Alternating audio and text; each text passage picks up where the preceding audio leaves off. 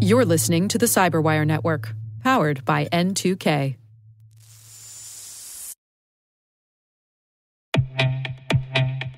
Defense contractors face immense pressure to comply with CMMC 2.0 security standards, needing a secure, user-friendly file-sharing solution. Kiteworks, a FedRAMP moderate authorized solution, supports nearly 90% of CMMC 2.0 Level 3 requirements, reducing compliance effort and cost. Kiteworks leverages a zero-trust framework for swift compliance and offers a secure platform for defense data protection needs, with advanced security features and ease of use. Its intuitive UI, mobile apps, and centralized policy management simplify administration.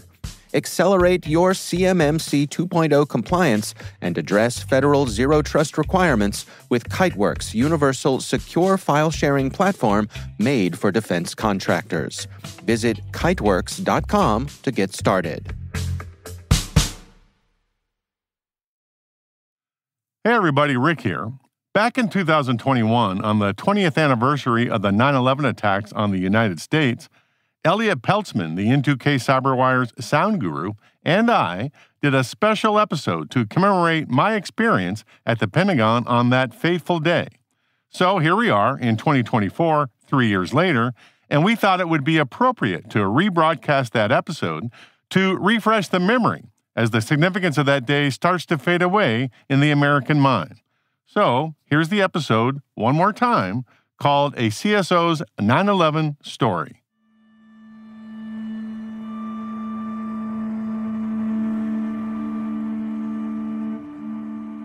I was stationed at the Pentagon on 9/11. And you might say I had a bird's eye view of when the entire war on terror began. As I record this, President Biden has just finished bringing home all the remaining American soldiers from Afghanistan. He wanted America to be out of there before the 20th anniversary of 9/11, the event that precipitated going there in the first place. It brings to an end Operation Enduring Freedom, the Afghanistan War, Operation Freedom Sentinel, the Afghanistan Support Mission, Operation Iraqi Freedom, the Iraq War, and Operation New Dawn, the Iraq War Transition. There is still one operation ongoing in the Middle East, Operation Inherent Resolve, the military intervention against the Islamic State of Iraq and the Levant. We refer to all those operations combined as the War on Terrorism. After 20 years, here's the bottom line. The longest war in American history by 10 years, Vietnam. Just over 7,000 U.S. soldiers and DoD civilians killed. Approximately 53,000 U.S. soldiers and DoD civilians wounded in action. About 30,000 active duty personnel and war veterans death by suicide. The death of 325,000 local citizens of Iraq, Afghanistan, Yemen, Syria, and Pakistan. And the American financial cost in dollars is north of $5.4 trillion. Out of the 13 wars the U.S. has fought in its history, it ranks 7th in total number of soldiers killed, right between the original Revolutionary War with over 4,000 dead, and the Mexican War with over 13,000 dead. And after all of that, I'm not quite sure what we got for all of that blood and money spent. But I will leave the question of whether or not that was a wise investment of our national treasure to another time. On 9/11, though, that actual horrible day, I began taking notes about what was happening because I knew it was historical and that I would want to remember the details down the road. I finished tweaking my notes on 12 November and shared them with some close personal friends and some family members who were interested. And then I completely forgot about them. As this is the 20th anniversary of 9/11, though, I thought it was time to revisit them to see if my memory of that day and subsequent days had fogged over, or if I could pull some insight from that experience. If you're so inclined, I've included the text of the original thoughts in the show notes for this podcast just to keep myself honest. After rereading it, though, I realized I didn't capture half the stories that I've been telling friends and colleagues ever since. This show is an exercise in capturing those stories. Be warned, though, 20 years is a long time, and memory is a funny thing. All I can say is this is how I remembered it. I'm not going to try to vouch for every detail.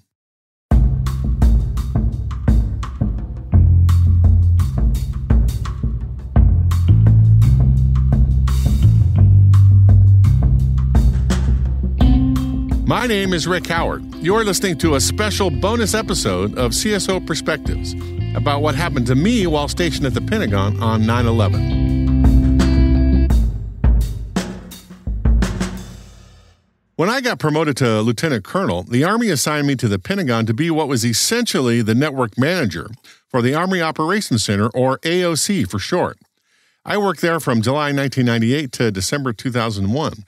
Back then, the AOC coordinated global operations for the United States Army, and my job was to make sure that all of its communication systems worked 24/7.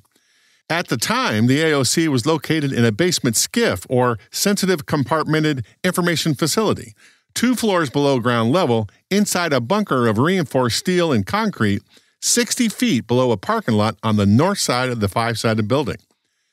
The Pentagon itself covers some 29 acres, including a 5-acre courtyard in its center, and it houses some 17 miles of hallways.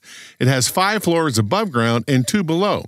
On each floor, there are 5 concentric hallways, or rings A through E, with air gaps between each ring. At one point in its history, it was the largest office building in the world, and approximately 23,000 employees worked there every day. And this is, before the pandemic. Amazingly, Flight 77 hit the Pentagon side that was in the middle of an anti-terrorism uplift and modernization project. Just prior to the crash, it had been reinforced and renovated, was way stronger than it had been, and on that morning also relatively unoccupied. Normally, some 5,000 people would have been working in those offices. Instead, only 125 people were killed, not counting Flight 77's passengers that numbered 64. When I first arrived in the AOC in 1998, the communications systems that I was responsible for was a range of commercial off-the-shelf servers and workstations, Microsoft Windows, some security tools like firewalls and antivirus, and networking equipment on both the unclassified NIPRNet and secret CIPRNet networks. We ran email servers, database servers, web servers, and other applications on both networks. We also ran proprietary communication systems on Unix servers on the secret side, but there was little redundancy. If one server failed, several key and essential applications would go offline. So we spent the next 2 years making everything redundant, in terms of separate servers for each essential application and redundant internet links to ensure that if there were any catastrophic failures, the AOC would continue to function. We even had an alternate location, Site R, that was originally designed back in the 1960s as an alternate location for the government, for the president and his staff. Just in case the Russians launched nuclear missiles at D.C. Think Cheyenne Mountain from the movie War Games. In 2001, though, nuclear missiles had improved so much that Site R offered no protection from them. But the AOC and other Pentagon organizations kept using it as an alternate command post for other potential and more mundane catastrophes. It did have one of the best mess halls that I have ever been in my long Army career. We even practiced switching over to Site R from the Pentagon AOC a couple of times just as an exercise. The plan was that if ever we needed to leave the Pentagon, essential personnel would form outside in the parking lot, and prearranged school buses would drive everybody to Site R. On that morning, I left the house around 0600 and caught the Springfield Metro Yellow Line train to the Pentagon. I remember the weather was beautiful, crisp blue skies and wispy white clouds, wonderful fall temperatures. I arrived at my AOC office around 0700, dropped my stuff off, and quickly checked email. I left the AOC almost immediately to attend a mandatory 0800 retirement briefing. The briefing was for all military close to their retirement date, and the auditorium was on the 5th floor above the Metro Concourse. That's the subway station that services the blue and yellow line underneath the building. The Metro Concourse side of the Pentagon was 2 sides away from where Flight 77 crashed into the Pentagon. Flight 11 hit the World Trade Center at 0846, and Flight 175 did the same at 0903. But since we were in a briefing, nobody in the auditorium knew what was going on. When Flight 77 hit the Pentagon around 0937, we heard the fire alarms go off, but everybody in the auditorium treated it like another fire drill. Ho-hum, yawn, here we go again. The Pentagon's really old. We have false alarms all the time. I did hear a loud noise prior to the alarms, but it sounded to me like somebody had dropped a big stack of dishes off a table on the ceiling above us. I didn't hear a plane crash, though. The retirement briefer typically was still going through his slides, but we were hearing a lot of commotion in the hallway. Finally, the briefer said something like, "Hey, somebody take a look in the hallway to see if there is actually a fire somewhere." That's when we saw the large crowd of panicked people running in the hallways and the enormous cloud of smoke billowing in the air through the inside windows that overlooked the courtyard in the middle of the Pentagon. We knew something was wrong, but we didn't know what yet. We still didn't know about the World Trade Center, and we definitely didn't know yet that a plane had hit the Pentagon. The security guards moved up towards the exits at the south entrance, and for the most part, it was orderly until the line started to bunch up at the doors. And then the worst behaving people at the moment were not the civilians nor the lower ranks. The ones that were vocal, angry, visibly scared, and acting out were the colonels. I remember thinking to myself how poor of an example they were setting for the rest of us.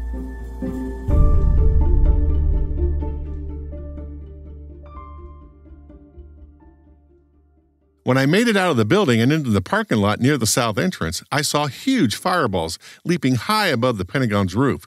People were lined up on the outside of the parking lots just watching. I ran into several friends and acquaintances. That's when I found out about the World Trade Center and that we were under attack. I even ran into my next-door neighbor. His uniform was in tatters and it had bloodstains and burn marks all over it. He was okay, but he was definitely close to the impact area when it happened. The Air Force immediately started doing flying patrol missions around the D.C. area to protect against any other hijacked plane attacks. But none of us on the ground knew that.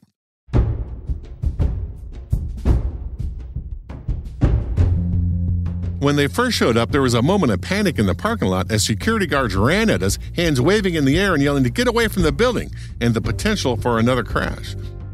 I gravitated to the crash site side. My concern was that from where I was, I couldn't tell if the fire had reached the AOC part of the building. I didn't know if any of my people had been hurt either. And there was the entire plan of getting to the alternate site, Site R. I had to get my people up there. So I started walking around the Pentagon to get to my side of the building. The security guards kept pushing the crowd back further and further away from the crash. I had to hop the fence at Arlington Cemetery and cut across because the guards wouldn't let us get any closer. By the time I made it to the Pentagon's river entrance side, I could tell that the AOC side of the building was unaffected by the crash, at least on the surface. The fire was not close, but I didn't see any of my folks on the outside. I hadn't run into a single person from the AOC. There were hundreds of people milling about, and I didn't recognize any of them. About that time, buses from Walter Reed Hospital, filled with doctors and nurses, were just pulling into the parking lot. They grabbed equipment and stretchers and started running into the building. So, along with a bunch of other people, I picked up one end of a gurney and ran in with them. And once I got into the building, I tried to peel away from the group and head downstairs to the basement in the AOC hallway. But the smoke was so thick and the stairway was dark that I couldn't make it. There was nobody in the stairway either. So I made my way back to the medical folks who were setting up triage stations in the Pentagon Center courtyard. Some Air Force general had organized everybody in the courtyard into various triage team functions. For at least a couple of hours, I sat as part of a stretcher team waiting for casualties to come out, but nobody ever did. We heard the firemen try to get through to the crash site, but the fire was way too hot. They couldn't get through, and they tried numerous paths to get in, but all failed. I learned later that the casualties were brought out through the outside of the building, but we didn't know that then either. There were about 200 of us in there sitting around hoping to do something useful. The longer we sat there, though, the more we all knew that there weren't going to be many survivors. I left my cell and beeper back in the office before I went to my meeting, except for my Palm Pilot. I actually wrote the first version of this account on my Palm while I sat in the center courtyard waiting to do something useful. It didn't matter, though. Nobody was getting through on their cell phones. The grid was jammed. Finally, late in the afternoon, somebody yelled that he got an open line with his wife. So about 30 of us lined up to tell the guy's wife our home phone numbers so that she could call our spouses and tell them that we were okay. Finally, around 5 o'clock, I saw Richard Barger, one of my AOC folks, walking around the courtyard looking for food. When the first plane hit the World Trade Center, the AOC activated the Crisis Action Team, or CAT. When the plane hit the Pentagon, leadership just closed the doors to the AOC and hunkered down. Richard was so happy to see me. Since everybody in the AOC hadn't heard from me, they feared the worst, and I had no idea what happened to them. So Richard quickly ran me down to the AOC, and by the way, no smoke, plenty of lights. I wondered to myself if I had hallucinated the entire thing. When I finally arrived, it was like a mini reunion. I was glad that they were not on fire, and they were glad that a plane didn't land on me. After the plane hit the building, the resulting fire and smoke began traveling down the hallways in the basement towards the AOC. The smoke was so thick that the leadership team was close to ordering the evacuation of the command center. But Al Nieder, one of the guys that worked on my communications team, he's one of those kind of rare Renaissance men. He knows a little something about everything, from thermodynamics to field dressing rabbits in the woods. He surveyed the situation, analyzed the airflow in the basement, and determined which doors to leave open and which doors to close in order to redirect the smoke away from the AOC. I'm guessing that his actions are what cleared the way of smoke when Richard Barger and I made our way there around 5 p.m. and allowed the AOC leadership to stay in place. He really did save the day. My hat's off to you, Al. When I finally arrived back at the AOC, about 1800 now, the place was organized chaos. Because of those redundancies we had worked on for the previous 2 years, we were the only Army organization that still had phones, computers, and internet access. Everybody else that didn't descended on us to get access, including the other services. I have never seen so many general officers in one place.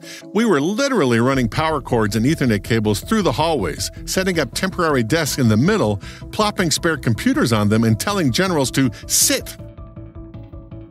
My lovely wife, Kathy, really did have the harder part of the day. I mean, I knew I was okay, but she didn't, and I couldn't get through to her all day long.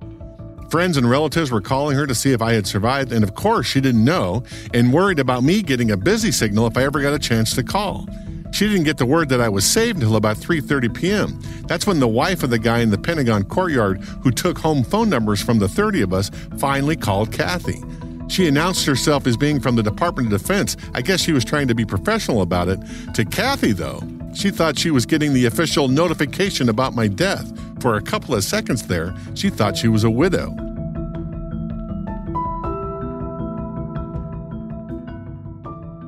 Very early the next morning, the AOC, now the Crisis Action Team, or CAD, conducted the first official status meeting since the event.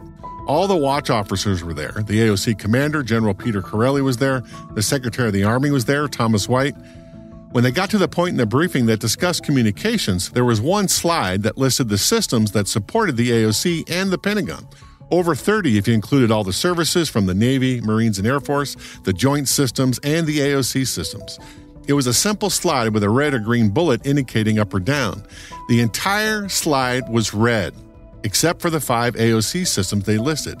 At that moment, I realized that the resiliency work that my team did during 2 years before 9/11 probably saved the day for the AOC. Without it, they would have been deaf for hours, if not days, immediately after. Years later, I would look back at that moment. Out of all of the things that I got to experience in my 30-year career, both in the military and the civilian world, I would point to that moment as the event that I was the most proud.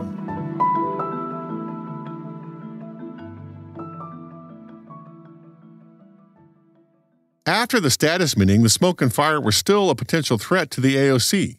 The leadership team needed to consider an alternate location to move the AOC to. They immediately rejected Side R as being too far away from D.C. to be useful, about 88 miles away. They considered Fort Belvoir, 19 miles away, south of the Pentagon.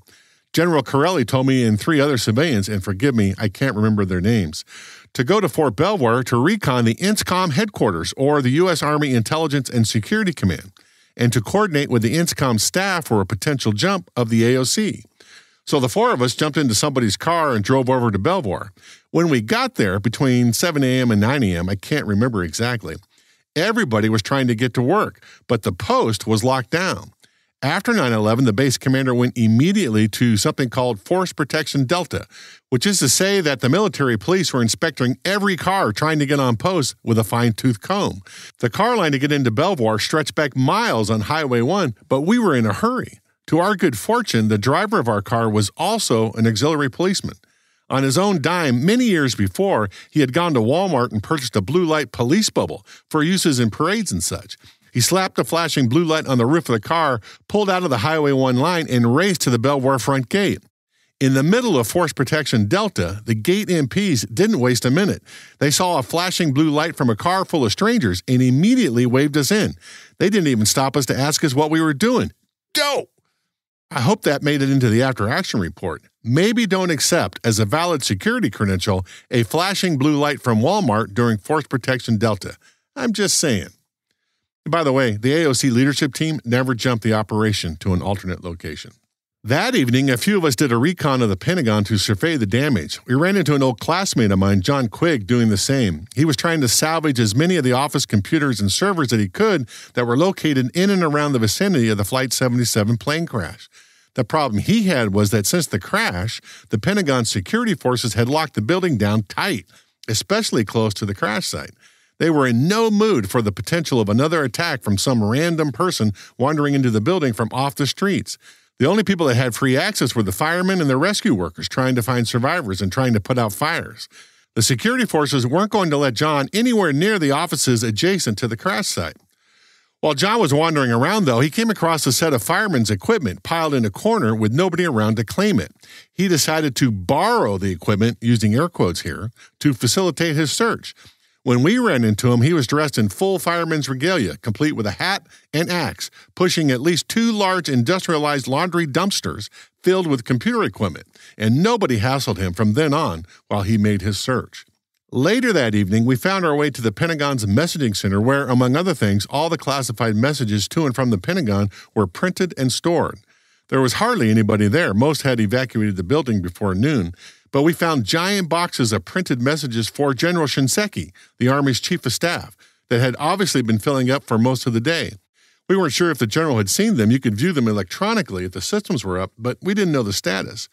So a couple of us hauled the boxes over to the general's office around midnight. He was the only one there, sitting at his desk going through some papers. And you know what he did? He asked if we were okay, and he asked if anybody was hurt. We asked him what he wanted us to do with the message boxes, and he told us where to put them. The day after 9/11, American citizens just wanted to help. They were afraid and confused and felt helpless and wanted to do something, anything, to help put the country back together. At some point, local restaurant chain owners and fast food restaurant owners hauled their mobile platforms out to the Pentagon parking lots and cooked food for any soldier that was hungry. I remember Burger King and McDonald's, Outback Steakhouse, pizza joints too many to remember, and many others. For all the soldiers working shifts 24/7 immediately after the event, if any of them were hungry, all they had to do was walk out to the parking lot to get free food. Those restaurant owners stayed out there for weeks. It was as if they couldn't do enough.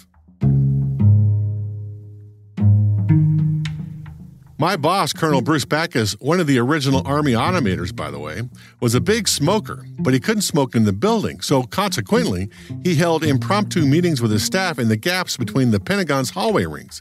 Picture an uncovered back alley wide enough for maybe one compact car to fit through, complete with dumpsters and wiring infrastructure that supported the building. It wasn't dirty, this was the military for goodness sake, but it was industrial. One late night evening, it was like 2 a.m, a couple of weeks after 9/11, Bruce was holding court in the gap between the E-ring and the D-ring. Off in the distance, we saw an electric golf cart approaching us with 2 civilians as passengers.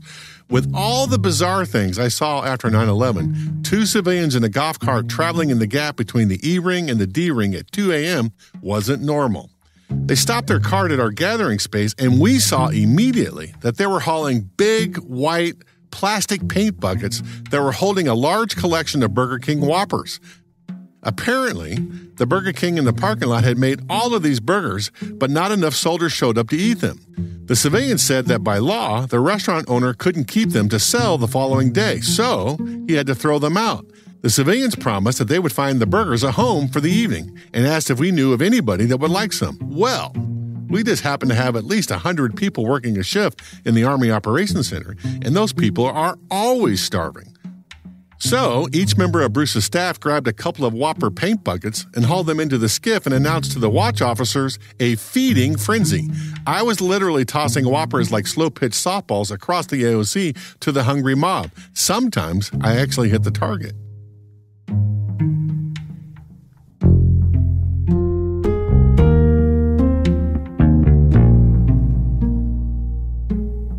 Days after 9/11, military and civilian personnel had finished collecting the salvageable computers, servers, and networking gear that went offline as a result of the plane crash. These represented some of the 32 communication systems breached in the AOC on that first day. We put them into an empty basement data center room that used to host mammoth mainframes back in the day. Prior to the crash, all these computers and networking equipment were scattered throughout the building, but now we moved them all to this centrally located space. We put them on the floor and reconnected them with power cables, extension cords, and Ethernet cables. The wiring looked like some giant spider had spent the afternoon building a web in there. It all smelled like jet fuel. The first time we turned everything on, sparks flew through the air. The weeks went by in a blur. There was always 15 more things that we needed to do to keep the AOC humming. I can't remember the first time I went home. It must have been days after. I remember arriving late in the evening. The kids were already in bed asleep. I hugged Kathy for a good long time and took a nice hot shower, put on a fresh t-shirt and shorts, and fell into bed. About a minute later, Kathy says that I jumped out of bed and headed down to my youngest room, Kimmy, almost 5 years old at the time. I picked her up and hauled her back to our bedroom where I put her on my chest and fell right to sleep. Weeks later, the chaos had subsided to a normal rhythm. Randomly, I'd find myself blinking back tears at the enormity of it all. 2,977 Americans died that day from the 4 terrorist flights. At the Pentagon, 64 passengers from Flight 77 and 125 people who were inside the Pentagon at the time lost their lives. Within a month, somebody hung a very large picture at the Pentagon entrance. It showed the fire crews, some soldiers, and a couple of civilians only hours after the crash, draping a giant American flag over the outside of the Pentagon adjacent to the crash site. It choked me up every time I saw it. I attended numerous memorials during these days just after the event.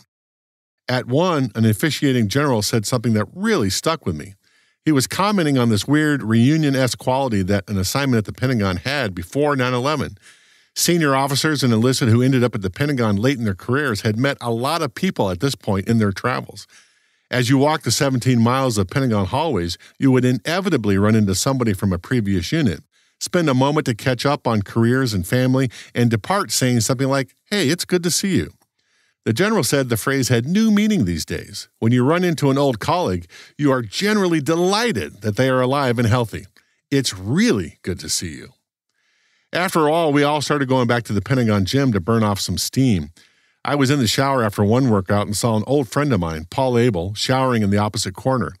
We went to basic training together, the military academy prep school, West Point, and we were both stationed at Fort Polk on our first assignments as second lieutenants, but we hadn't seen each other in years. We were so excited to see each other alive that we met in the middle and gave each other a robust brotherly embrace, completely naked, in the gym shower room surrounded by other naked military personnel. So, that happened. So here we are, 20 years later, wondering what it all meant. It's not hard to see the aftermath. Longest U.S. war in history, countless lives lost from the ranks of U.S. military, DoD civilians, and civilian contractors, not to mention the collateral damage to the local populations where we operated. Enormous monetary cost, and arguably a giant hit to the American exceptionalism myth. On the other hand, the event was a showcase for how some Americans embody that American exceptionalism ideal. The passengers of Flight 93, the New York City firefighters and first responders, the Walter Reed doctors and nurses, the woman who took our phone numbers so that our spouses could stop worrying, Al Nieder, John Quigg, the restaurant owners in the Pentagon parking lot, and my entire AOC communications team. That one day of shock and fear, 20 years ago, started it all.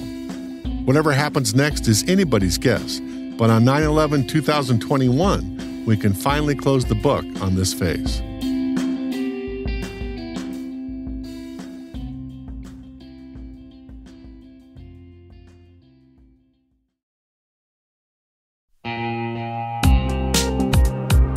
This September 18th and 19th in Denver, a tight community of leading experts is gathering to tackle the toughest cybersecurity challenges we face. It's happening at MWise, the unique conference built by practitioners for practitioners.